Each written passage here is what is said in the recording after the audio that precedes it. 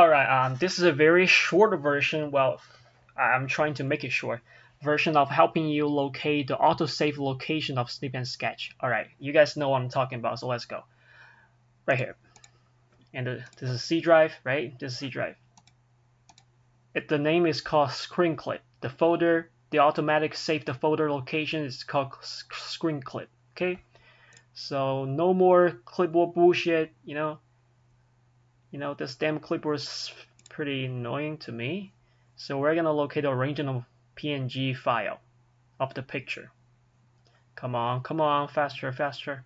Alright, so here it is. Alright, never mind these and these three folders, they are shortcuts, so ignore the shortcut. We're gonna go straight for the original folder, which is this thing. See that? C drive username, blah blah blah blah blah. You can see right here. And if you click and alright, so this thing's right here, okay? This is the one that you're looking for. Trust me. So you can click send to Discord shortcut. Alright, you open it up. These are all the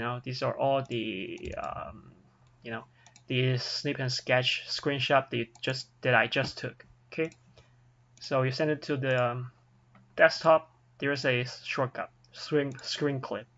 Okay, this is right here. So never mind these bunch of files. You can very much just delete them. Okay, I just deleted. I just deleted all of them.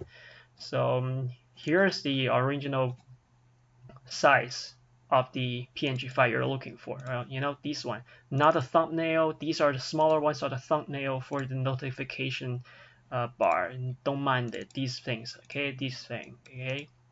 Here you go. Here it is. Thank you. Hopefully it's been helpful to you guys.